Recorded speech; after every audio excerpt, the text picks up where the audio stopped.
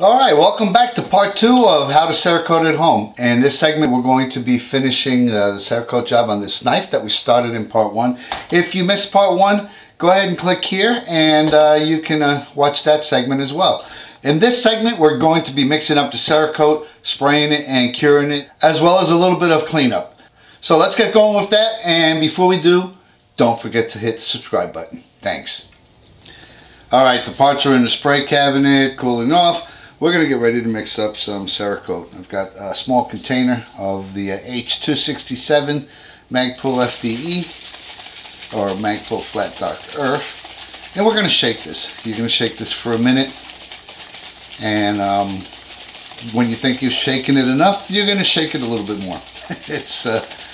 There's a lot of suspended solid particles in Cerakote that are part of the coating process, so you want to make sure that your Cerakote is properly mixed.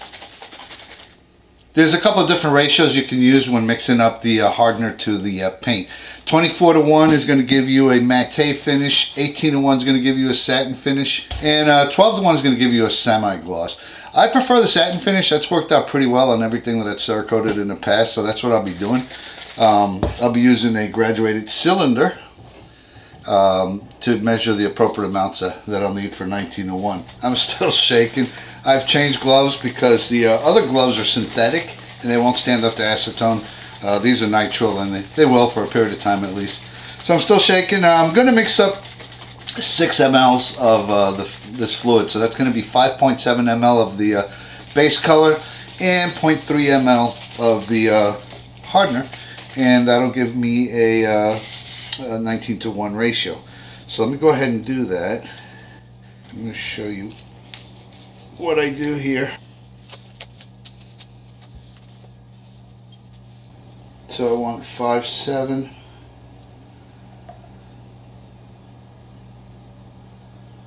This is the bad part, because once it coats the side of the glass you really can't tell what you're doing. So I've got the hardener right here. I'm going to use a little mini syringe to measure up 0.3 mLs. Cap is nice, but I'm not going to use the entire thing. So let me draw 0.3. I'm putting the hardener in there. I'm going to use this plug. This is a silicone plug. You can use these to plug barrels as well. And we're going to shake it up. Now, this has a pot life of 2 hours. You want to only mix up what you'll use in a 2-hour period. We want to mix this up really good. And I've got this little beaker, and I have a screen, a 100 micron screen. I guess that's what it stands for. That's what they call for the H series. Alright, so dropping that in there, and I'm pouring that through the screen. Any solids that made it through are going to be caught in that screen. No matter, I'm going to put the top back on the hardener. And of course this probably won't be enough. That's usually the case. Trying to gauge how much you need is a challenge. I'm dropping this in the acetone, and I'm going to now go over to the spray cabinet. This is a Master Airbrush Model G33, and I've used this before. It does the job. I'm going to change the bowl, put a slightly bigger bowl on it, but relatively inexpensive. I'll have a link to them below if you're interested in getting one. I've done most of my Cerakote with this airbrush, to be honest with you, even large pieces, and I'm quite happy with the way it operates. It does use the 0.8 millimeter tip.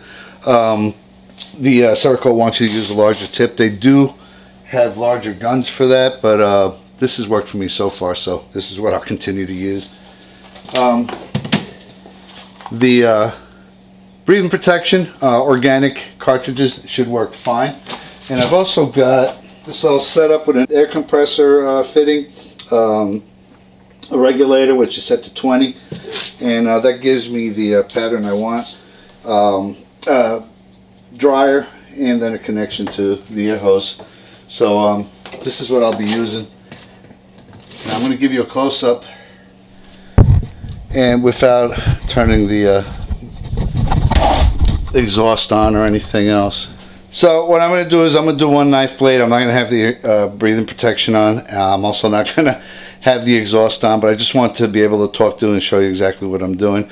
Before I do that, I'm going to spray a pattern on the back of the wall, the craft paper that I have up there, so that I can ensure that I got the pattern that I want out of the gun. If I need to make any adjustments in the flow or air pressure, I'll do it then. Alright, I've got the larger cup on here. I'm going to pour some into that cup, do some test sprays, make sure I'm happy with what I'm getting.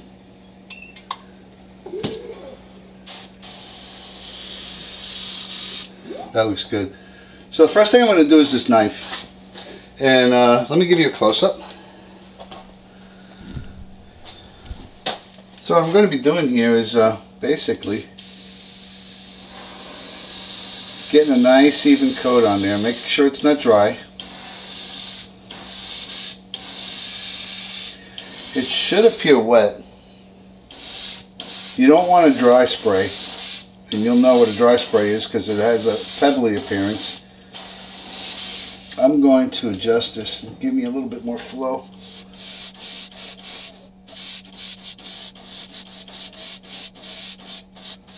It may be hard to tell. We have a uniformly wet appearance. There's no dry spots on there.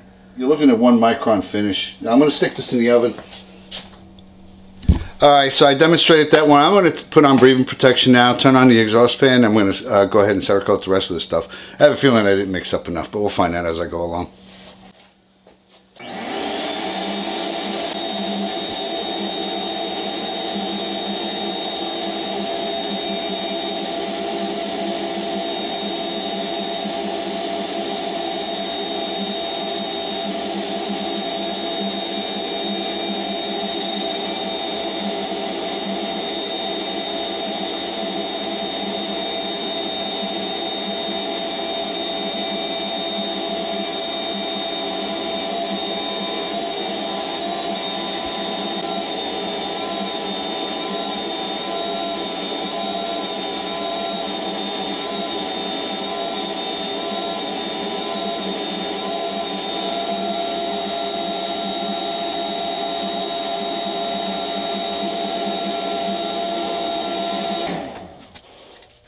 So I can't emphasize enough that breathing protection is extremely important. Even the few minutes that I had when I wasn't wearing it spraying, I could feel it, that it was affecting me.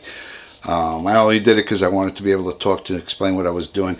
Anyway, cleanup time, because if you don't clean the stuff up, it's going to gum up.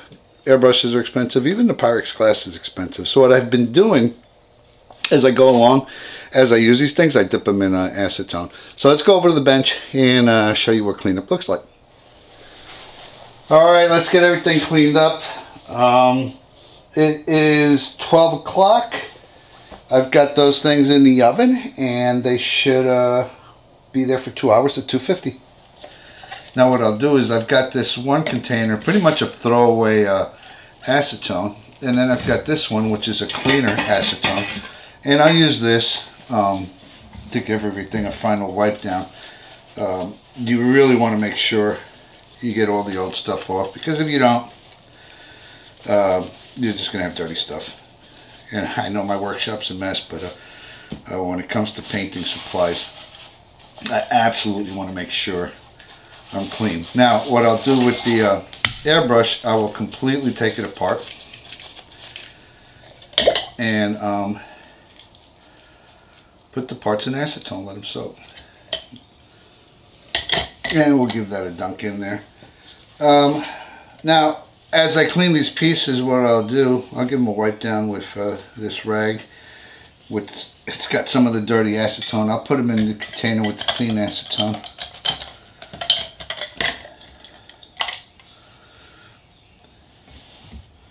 Kind of a two-step cleaning process, but it does preserve your equipment.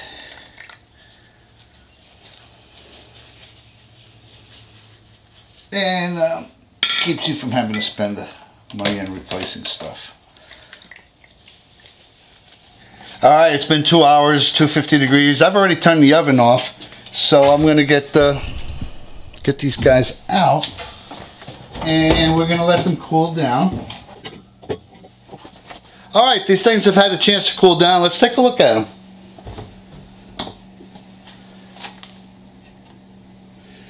Here's that knife. Kind of hard to see, but you can see the surface is pretty much flat colored.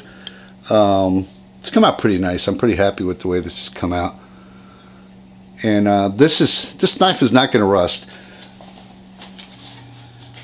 Alright, so we finished the Cerakote, and I'm really pleased with the results. Here's just one knife. I'll give you a close-up in a moment to show you exactly what you can do with Cerakote. So here's the knife. I've actually assembled it so that you can see what it looks like. You can have a couple of different colors with these knives with the tangs. Goes right into the case. Here's the other knife. I haven't assembled it yet. Here's a knife that I did, and I wanted to show you this one. It's done in red and black Cerakote, and you can do some stencil designs with Cerakote. I'm probably going to do another video on doing stencil designs. This one has the shark. It also has a logo of a company that I was running, Conquistador Sports. Of course, that's a little Conquistador.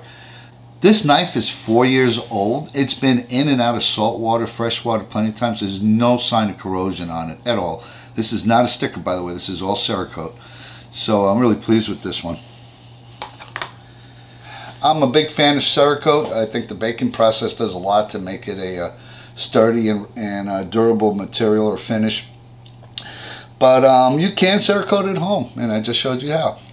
Hopefully you'll get something out of this video. If you have, hit share, like, and more importantly, don't forget to subscribe. Thanks for watching.